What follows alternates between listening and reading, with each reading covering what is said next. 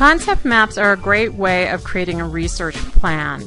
It's not really going to be an outline of your research, but more brainstorming. So thinking about all the possibilities of where you might go with your research. Some of the ideas you'll eventually throw out, but some you may keep. If you're unfamiliar with your topic, you're going to want to use some of the reference works that we've talked about, like Gale Virtual Reference Library, or UpToDate, or CQ Researcher, or Opposing Viewpoints, to pick up some other terms that might help you search this topic, and some of the issues related to this topic. So I'm writing a paper on pertussis, which I know is also called whooping cough, and it's also called the 100-day cough. So it's important to go ahead and search for synonyms, because those synonyms will give you other terms to search under to pick up all the possible articles on it, whether the author used pertussis in the article, or whooping cough, or the 100-day cough. So that's where our concept map starts. Then I want to start thinking about the subtopics under there. So one of them might be complications. And I know that the complications from this include pneumonia, encephalopathy, and seizures. And I'm not going to spell all of those out because that's just a waste of time. As long as I can remember what I'm talking about. I also might want to talk about how it can be prevented. There is a vaccine for whooping cough that most of you probably had.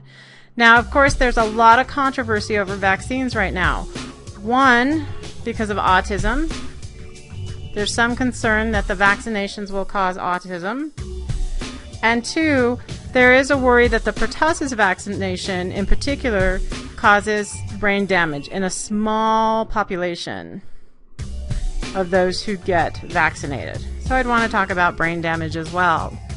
I want to talk about it's contagious and the fact that it's contagious for weeks. That's why this one's so dangerous in many ways. It can be spread by coughing. It can be spread by sneezing, or just coming into contact with the germs. If your little brother has it, if somebody else in your family has it, or you're on a college campus and somebody has it.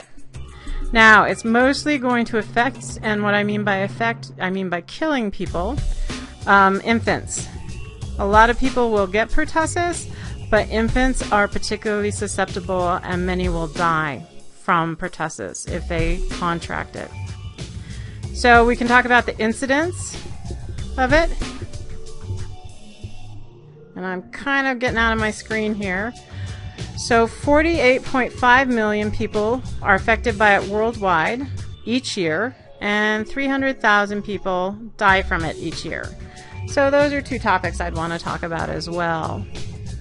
So I might also want to talk about the fact that it's a bacterial infection, which means antibiotics can be used once you get it. But you'll still be infectious for quite a while. So I know this concept is really messy, and part of the reason is I'm using a really wide tip pen. This should give you a basic idea of what a concept map entails.